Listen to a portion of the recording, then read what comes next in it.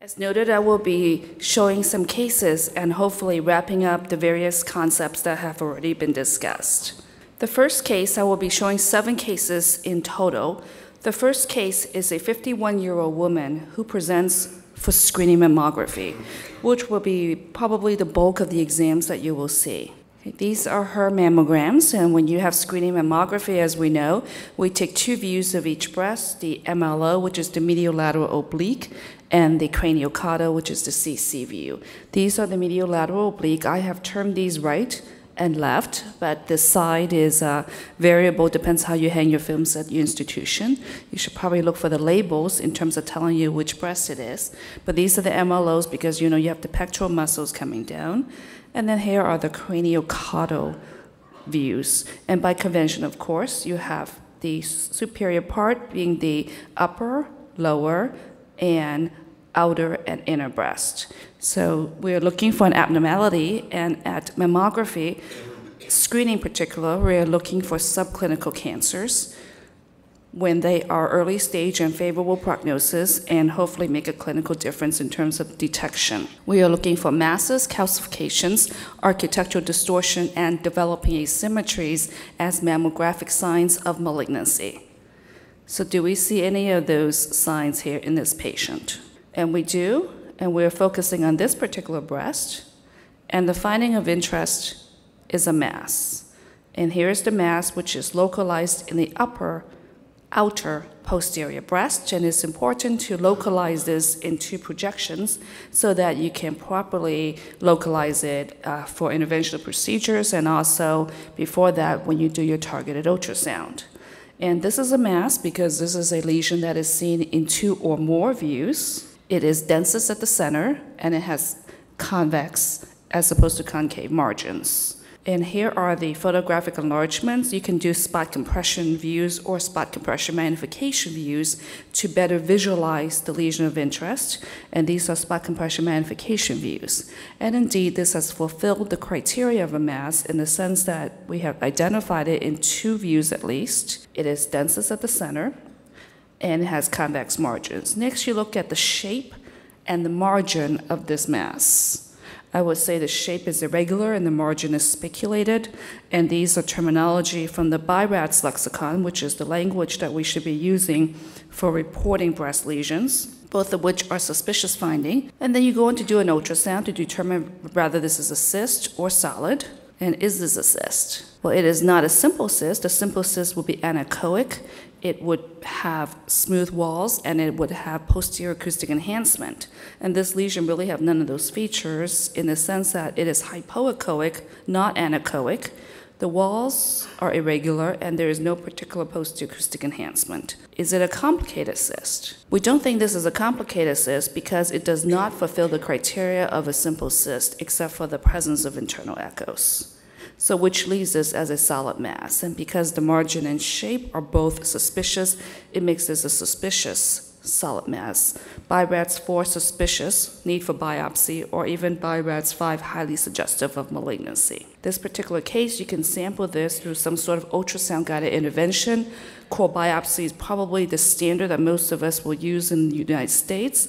And you can see the needle traversing into the lesion. This is the echogenic line. That's a nice feature you have in the sense that you can visualize what's happening at real time. You can turn the transducer and make sure that the needle does traverse the mass in orthogonal projections.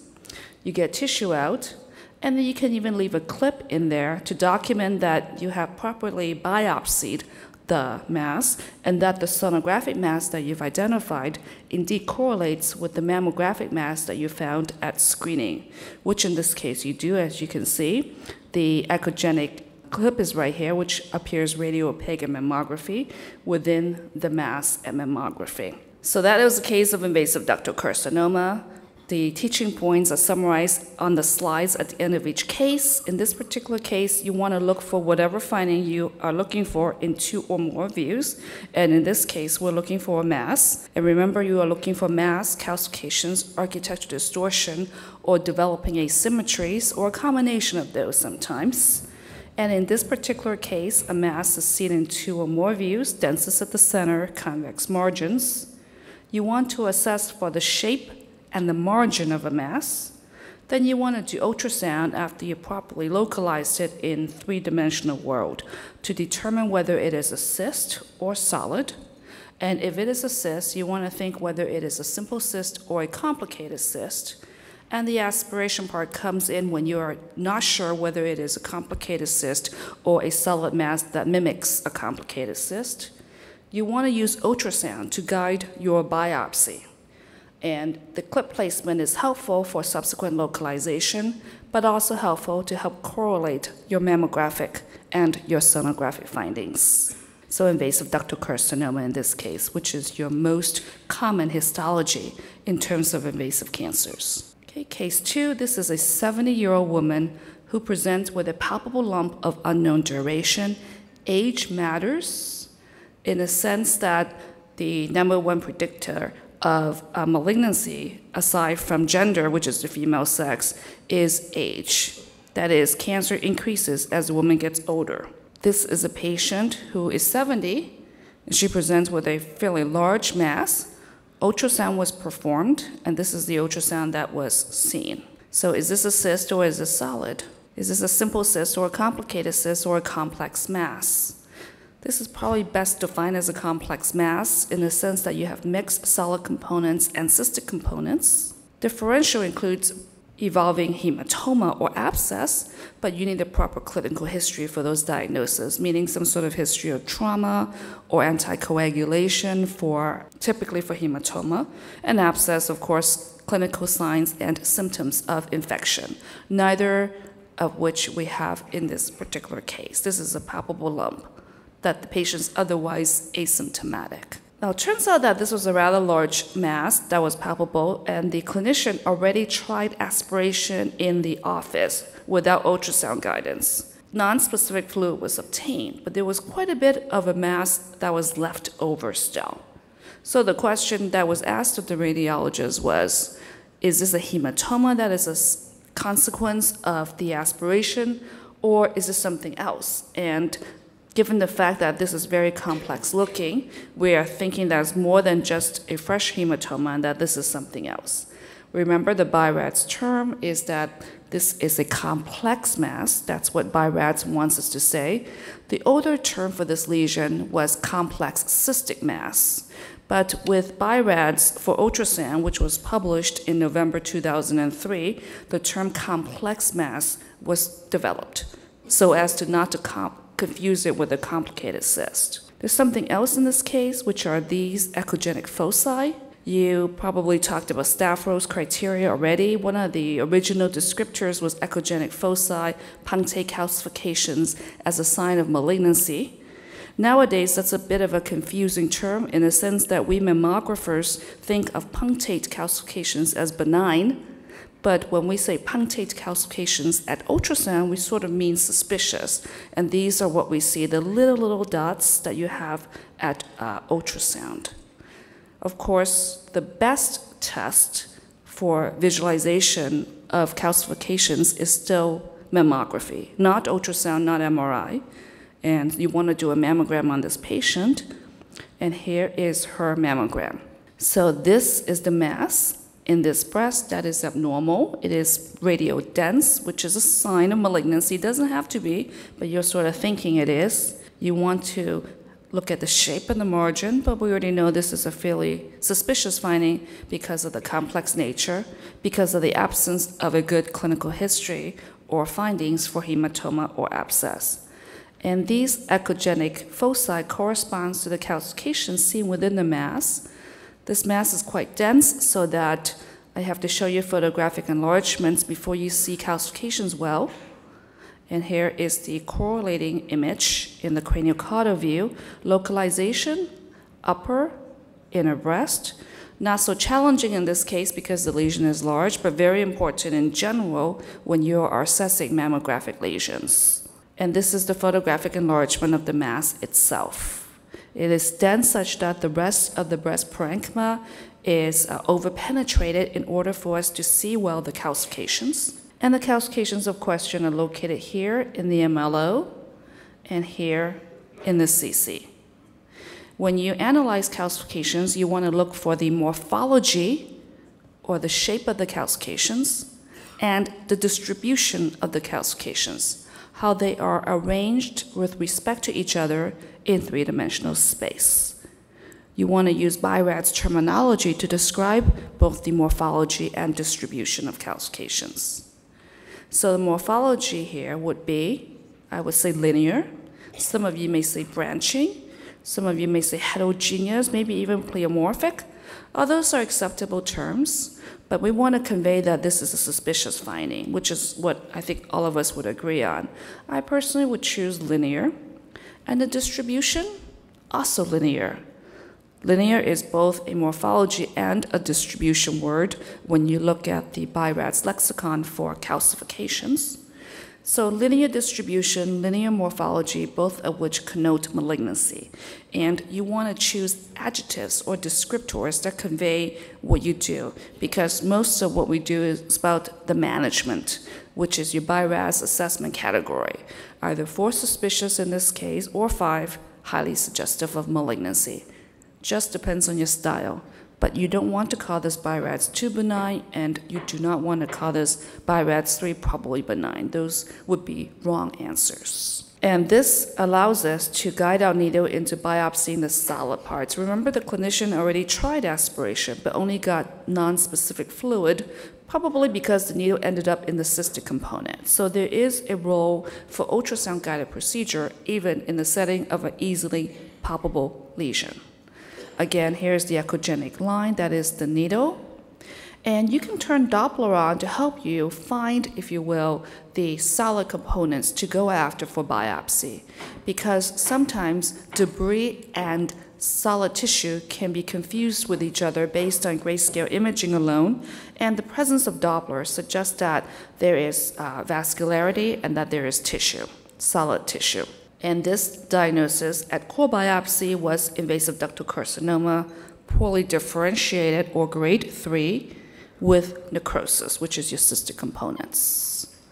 This patient happened to get an MR as well. Neoadjuvant chemotherapy was being considered, and generally as a baseline, you would get an MR because generally you follow neoadjuvant chemotherapy patients with MRI, which is one of the clearly established clinical indications for breast MR. And these are axial images, 3D gradient echo with fat saturation. This is pre-contrast injection, after and delay, so contrast being gadolinium, of course, in MR. And then I show you here a fast spin echo T2 weighted images before the injection of contrast, simply to show you the hyperintense parts on T2 weighted imaging, which is your cystic components.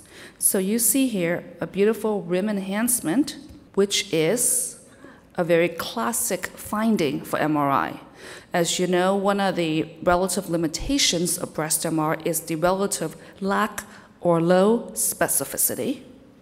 But rim enhancement in the proper clinical setting is very specific for cancer, meaning I have a palpable lump. I don't know if it's a benign fibroadenoma or a malignant cancer.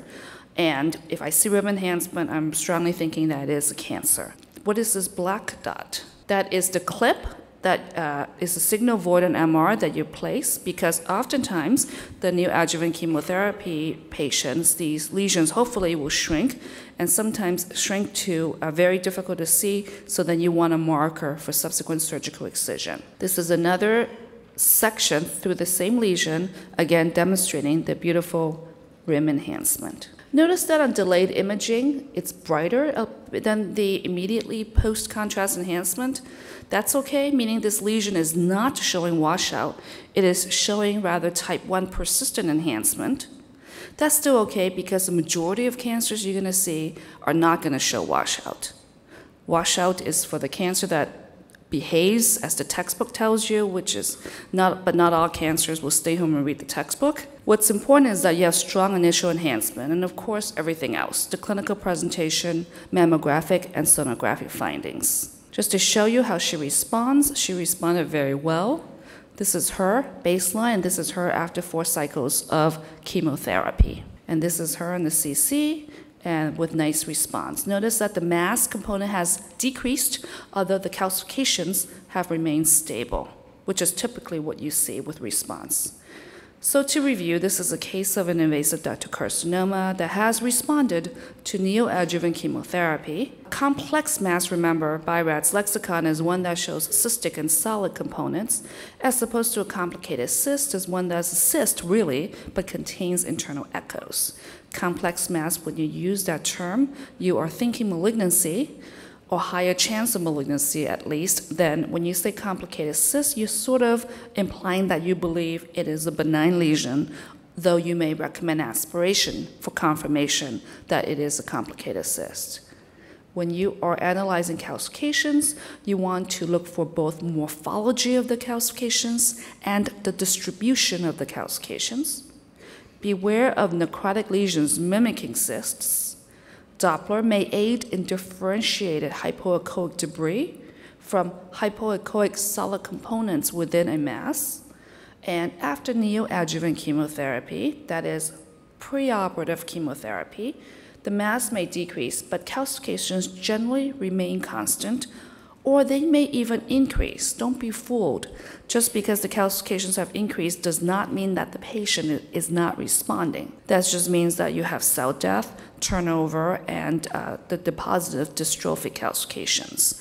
And that's why MR is really the gold standard for follow-up of these patients, as opposed to mammography. Which leads us to our next case, case 3, a 32-year-old woman who presents with a palpable lump of 1 week duration. This is her mammograms. She's young, her breasts are dense. I would say this is BI-RADS density 4, extremely dense. Remember, you have sort of 2 types of BI-RADS categories. There are the density categories, which is 1 fatty, 2 scatter fibroglandular densities, 3 heterogeneously dense, and 4 extremely dense. And then you have your assessment categories, which is the one thing you must put in your BI-RADS report according to MQSA. And that is, of course, BI-RADS 0, incomplete, needs additional imaging assessment.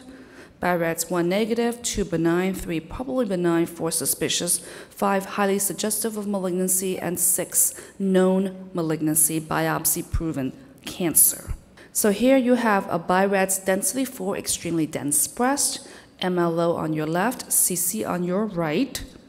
And her lump is somewhere in the lower inner breast, which photographic enlargement on these areas on spot compression magnification shows mass, calcifications, architectural distortion, developing asymmetry. Well, at least we have calcifications, which are here, and some of us may even say we have a mass. It depends on definition. Do we really have a lesion? Maybe, maybe not, but we at least have calcifications. And remember, morphology distribution. Morphology, I would say amorphous, some may say heterogeneous, pleomorphic, and distribution, I think clustered. And all the more important because this correlates with her palpable lump, which adds an increased level of clinical suspicion to any mammographic finding that you will see. When you do ultrasound, you will see readily that there is a mass, which in retrospect is this, hard to see because her breast is so dense, and that's where ultrasound can really be helpful in identifying the mass that is difficult to visualize at mammography. One of the reasons is that you are looking for contrast at breast imaging. The mass, especially cancers, typically look white. Dense tissue looks white, so white against a white background is hard to see. But when you look at ultrasound, typically the cancer is hypoechoic. Stavros talks about marked hypoechogenicity as a sign of malignancy. And happens because of the physics of ultrasound that dense tissue looks relatively hyperechoic. So that's good in the sense that we can more readily see a cancer that's hypoechoic against a relatively hyperechoic backdrop. And additionally, you see these echogenic foci, which corresponds to the calcifications that you identified at mammography. So this is a suspicious lesion. You put Doppler on, you have lots of vascularity. This is, again, suggestive of, consistent with a cancer. You don't have to have vascularity and have a cancer. And you could have fibroadenomas that have lots of vascularity, so there is some overlap. And hence, Doppler is not a required part of breast imaging evaluation of solid masses. But when you do see it, it does support the diagnosis of a cancer. Now, it turns out that when you move the transducer a little bit, you're going to see a second lesion that's smaller. This was at 4 o'clock. This is the right breast, the way I've hung the films. So that's the lower inner. And here's the upper inner. Excuse me, this is the 2 o'clock. So it is the upper inner. And in retrospect, she has calcifications a little further away that corresponds to that second lesion. Ever so difficult to identify at mammography because of her dense breasts. This is her initial diagnosis mammograms. Here is her target lesion with which she presented, the palpable lump, and she has just a bit of calcifications at the 2 o'clock position, which after chemotherapy have actually increased a great bit. We put in metallic clips after the ultrasound biopsy, the 4 o'clock lesion, the 2 o'clock lesion, and you can see that after the 4 cycles of chemotherapy, the calcifications have actually increased in her case. Representing dystrophic reaction does not mean she's not responding, because she did. And you can see that the second site also has increased calcifications, so that you can easily see it now. And that's why some institutions would do ultrasound for staging, to look for multicentric or multifocal disease. And this is her CC view. Mass may be seen at ultrasound even if only calcifications are seen in mammography. And when you do see it at ultrasound, then you may then biopsy it using sonographic guidance. When you see one cancer, you want to find additional sites of disease, because that will make a difference in medical and surgical management. If you see more than one site of disease, you may do a larger lumpectomy, or you may even do a mastectomy. Punctate echogenic foci usually translates into suspicious calcifications. The coarse calcifications don't look like punctate foci at ultrasound, but you always want to do your mammography, particularly your magnification mammography, for this analysis. Calcifications represent dystrophic reaction, and they may increase even if the cancer responds to neoadjuvant chemotherapy. Case 4, this is a 50-year-old woman who presents for screening mammography. These are her mammograms. She's asymptomatic, going about her day just fine. Bilateral MLOs on your left, bilateral CCs on your right. So we're looking for a cancer. Again, masses, calcifications, architectural distortion, developing asymmetry on every case you approach. Her breasts are BI-RADS 3 density, I would say, heterogeneously dense. Some of you may say 2, some of you may say 4, that's okay. But, on the denser side, probably. And what we're looking at is that cancer at the edge of the film. Medial, breast, posterior, very hard to image, and a classic miss, if you will, in terms of difficult locations, similar to sort of like the subdiaphragmatic area or the retrocardiac region on a chest x-ray, that kind of area that's hard to see. That's what that looks like. Now, sternalis is a consideration, right? Because the sternalis muscle inserts there. Could be, but not definitely enough. So you want to recall this patient. Sternalis looks like a sail sign triangle. It's usually quite sharp, well delineated, which is not the case here. And when she came back, you pull more, there's actually a mass. And there it is. At ultrasound, you're going to see this as a solid mass, but look at here. This is an irregular mass at mammography. Ill-defined margins, I would say this. At ultrasound, it's angular. Angular margin is more of a sonographic term. Mammographically, I would say ill-defined, irregular. And here is the ultrasound. Is this shadowing? Is this a second lesion down here? No, you don't want to be fooled, because here is the rib that is underlying. Here's the pectoral muscle. So you're really close to the pectoral muscle and the chest wall. Remember, this is a very posterior lesion, and this here is the angular margin that you saw at mammography. So this is a BI-RADS 5 highly suggestive of malignancy mass. And you do MR for several reasons here. You can do it for local staging. In this particular case, it was done to exclude involvement of pectoral muscle. And that's a pertinent negative that is a contributory for the patient's management. Involvement of tumor in the pectoral muscle is a bad prognostic indicator, and you almost always give neoadjuvant chemotherapy in that setting. Well, here's your mass at MR. Remember, at MRI, you're looking for enhancing mass versus non-mass enhancement. And those are your BI-RADS terms for breast MR. And which is it in this case? I would say this is an enhancing mass. What's an enhancing mass at MR? Well, it's a mass that enhances, a mass being the same mass as you have at mammography and at ultrasound. I would say shape is irregular, and enhancement characteristic is rim. We already talked about rim enhancement as a specific sign of malignancy at breast MR. So here it is.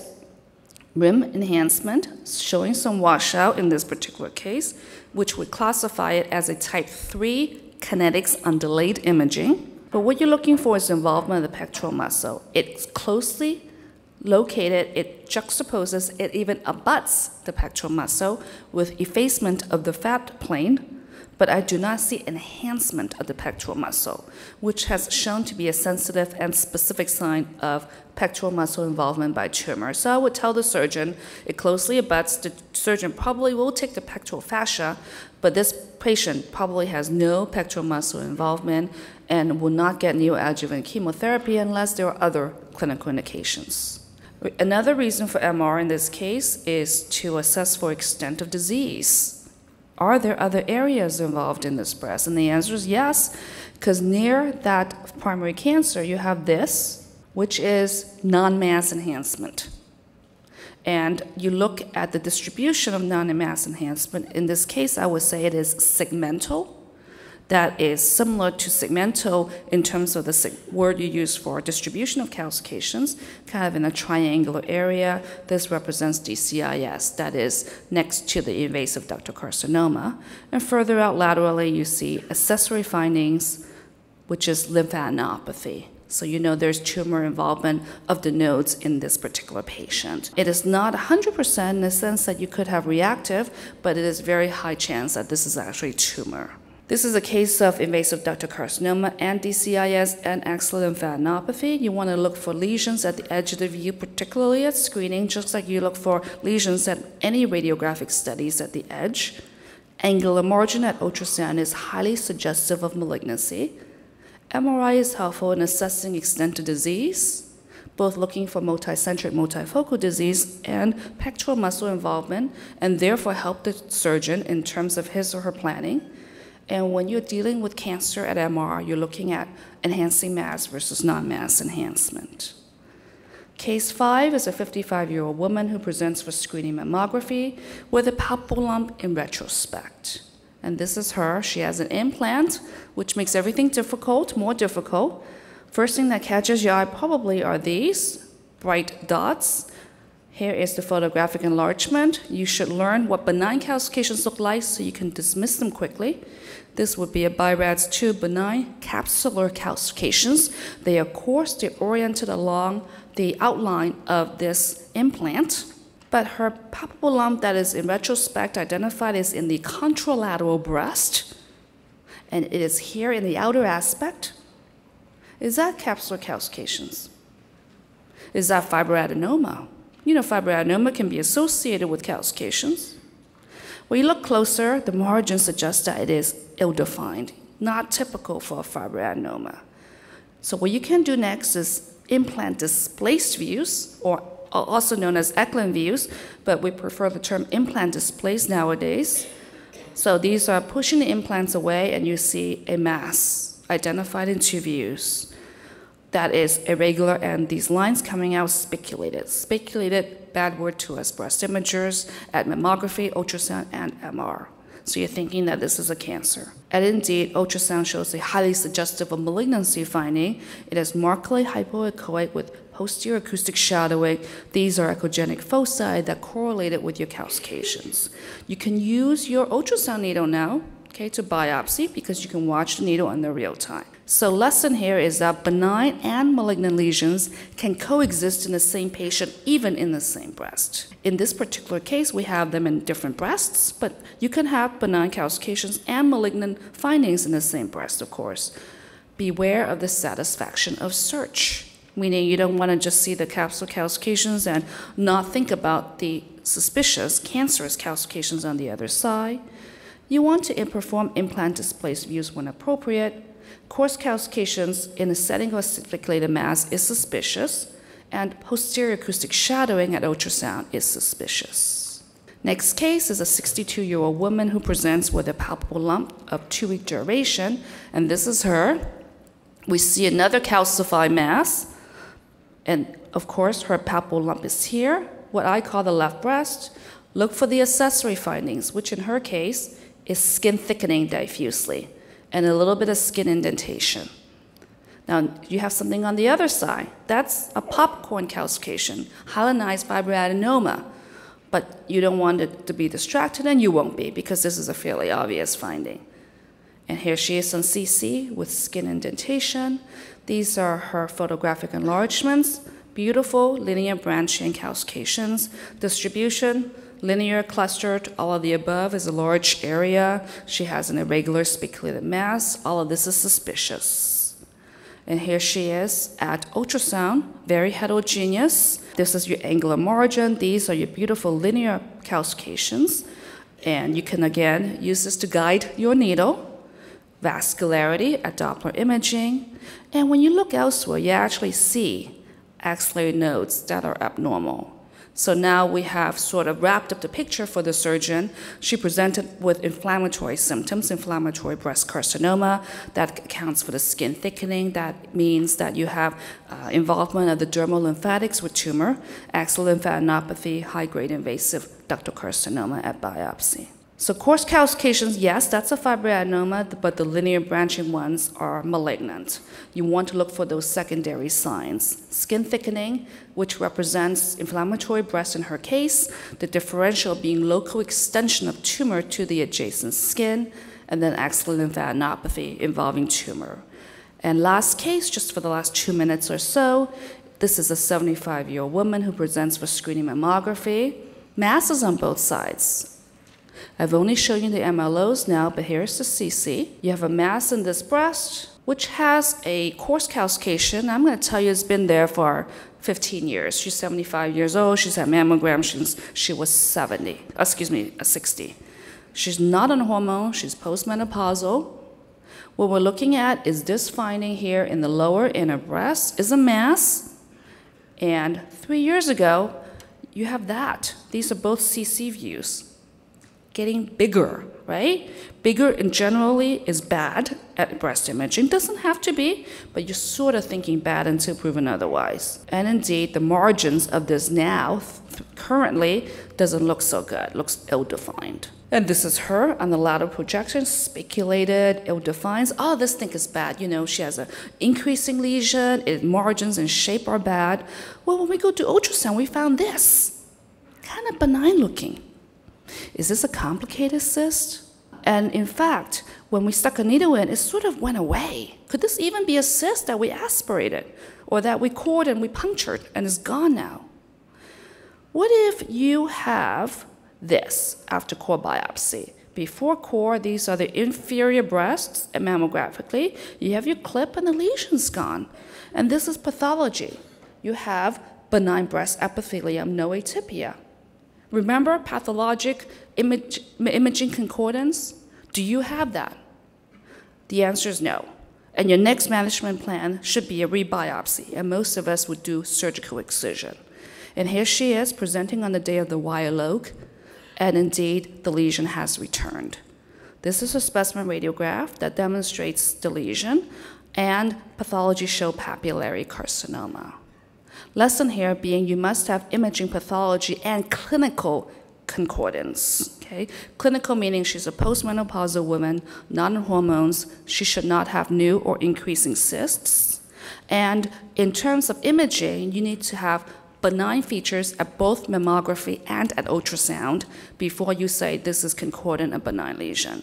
Just because you have relatively benign features at ultrasound but malignant features at mammography means you cannot. So this would be discordant. Comparison with prior studies would aid in the diagnosis of cancers, which helped us in this case as well. So always, always remember the importance of concordance, which you will surely be asked about on an examination situation.